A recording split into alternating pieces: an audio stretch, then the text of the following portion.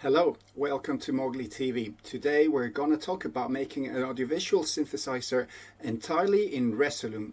Since I posted this video, I've had a lot of inquiries about how to achieve this. So I'm going to disclose the secrets of how you can get this going.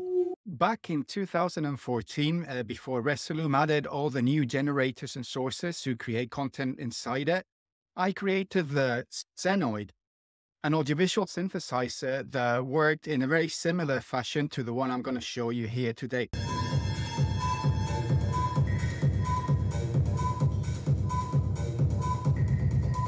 The Zenoid was controlled through this MIDI controller, which allowed me to play the Zenoid as an instrument. I could manipulate it live, but it also allowed me to play pre-recorded loops. The controller basically allowed for a very tightly synced connection between the audio and visuals as they were generated at the same time using the same controls. I used the Zenoid for many years to perform both solo and in collaboration with other artists to create sound and visuals. I played with it throughout Europe at many arts festivals, including Shambhala in the UK, where I used the Zenoid to perform in a full dome, which is the advantage of using generative content when you're doing visuals. It allows you to actually tailor your content to whatever might come at you without having to re-render everything. But that's another subject that I'll touch in another video. Now let's just get stuck in and go into the tutorial of how to get this going. While making an audiovisual synth in Resolume can be a very simple task, it can get as complicated as you want. So I'm just going to go through the basics so you can carry on experimenting, making your own very personalized and customized audiovisual synth. So first things first, what you need to do before you do anything else is put a WAV file onto your clip. You need to put a WAV file even though you might not actually be using the sound on it, as I'll show you in a minute. But to be able to put audio effects onto your Resolume clips, you need to have some sort of sound in there already. An alternative to putting a WAV file is to use a video clip that's also got audio in it. Again, it doesn't matter what the audio is, because although you can use it if you want, you don't have to. If you don't have a WAV file handy, I suggest that you just Google for WAV tone.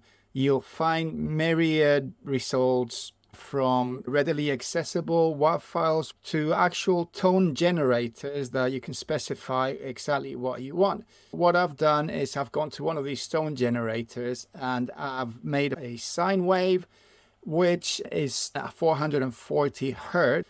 As I've said, at this point, it doesn't actually matter what this is, but it's handy to use tones as well in more advanced ways of using this audiovisual synth. So I've got this clip here, Resolume, which has got this WAV file you can see here. I actually created this in audiocheck.net. Let's just trigger that.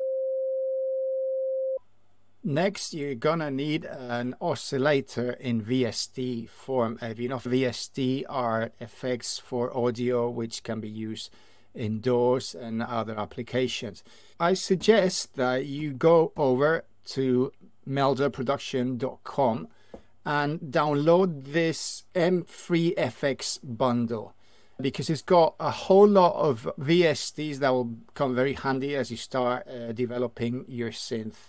You can use any VSTs, but I found this bundle to be really handy. It's a bit annoying that you need to download this installer that's got all the effects on it, and then from the installer you can select which ones you want.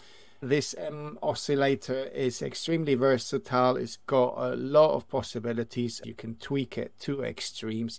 For a free VST, I was more than impressed, to be honest. So get yourself those VSTs, and then we go back to Resolume. And on this clip where we've got our WAV file, we are going to go to our effects. So I've already got all my VSTs installed in here in audio effects. And if we find the oscillator, just drag it across and put it on. So a few things to point out about VSTs in Resolume. The first thing is that there's a bug which I've already communicated to the Resolume developers, which means that some of the labels for the parameters on the VST are truncated. The first characters and some of the labels do not appear. So you see we've got here this YT tabs, that's octaves, NTS, tch. So this can be a bit confusing. There's a very easy way to work around it, which is if you click on the cog, it'll bring the actual interface of the VST up. So if you look at this, then you can see what the labels are. To know what corresponds with what, you can move whatever there, and as you can see in the corner, the corresponding parameter moves inside Resolume, so you can figure out what everything is.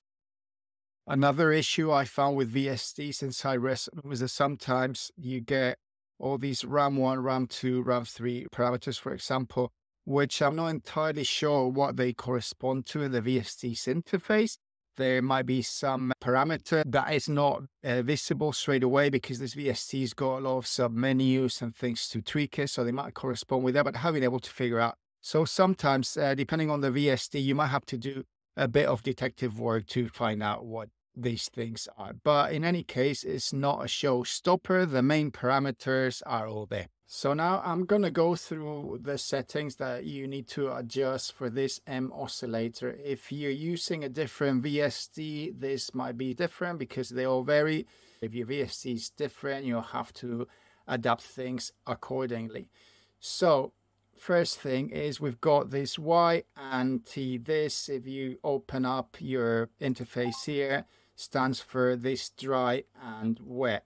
So dry, it's the volume that relates to the WAV that you've got on the clip, and the wet is the volume of the oscillator. So what you want to do to start off with is turn the dry down and the wet up so that we don't hear the WAV file, we just hear the oscillator. So now if we trigger this, we've got that tone, and if I manipulate this octaves parameter,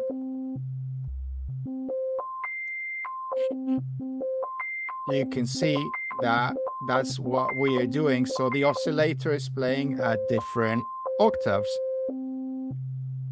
So how do you make this play music? Well, there's different ways of doing it. The most straightforward one is to use an envelope to animate the pitch, which is the touch here, because the label is truncated, as I've explained before. Just gonna trigger this again. Let's get the middle octave and the pitch. So as you can see, that is the pitch. So what we can do is click on the parameter, click on BPM sync. So now the pitch is animated. Let's just hear it.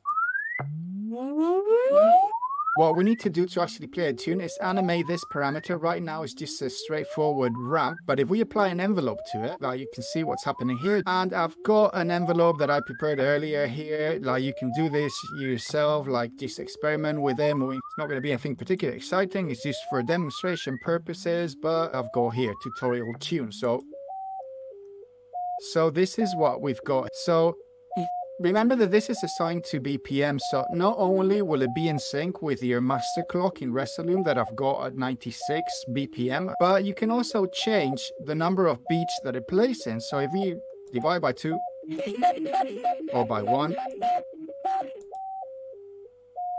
you can speed and slow down the little melody that you've got. So now let's make this more interesting and actually make an audiovisual synth as it was promised. Next, you're gonna go to your sources, and to play homage to my senoid that I mentioned earlier, we're going to use Linescape.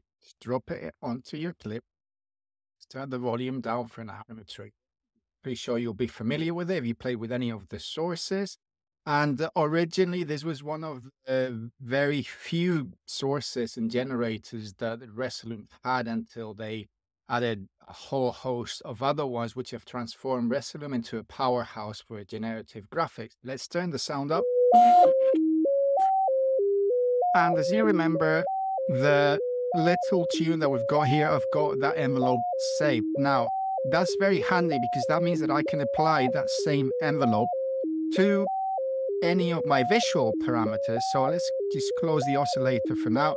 And let's say you want to apply it to the tilt. You just go to your BPM sync Make sure it's the same length as you've got in your oscillator. So it's 4 beats in this case. And then again, apply your envelope and pick the tutorial tune. So as you can see now, the melody is in sync with this parameter animating. You can tweak this further. You might not want the whole range of the tilt to be what's manipulated by the envelope. So you can use the little brackets here to actually focus on an area to make things more subtle or more controlled. So it does exactly what you want it to do and behaves in the way you want.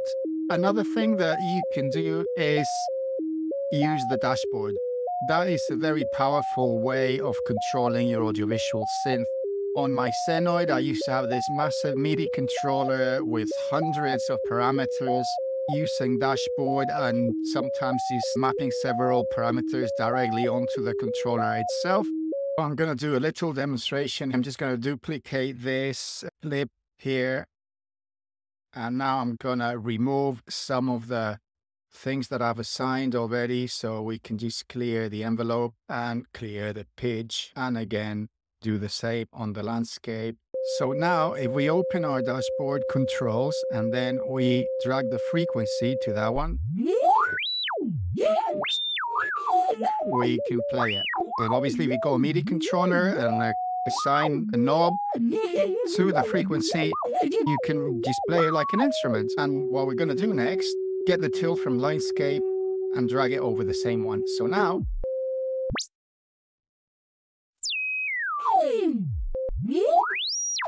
you can play this as an audiovisual synth.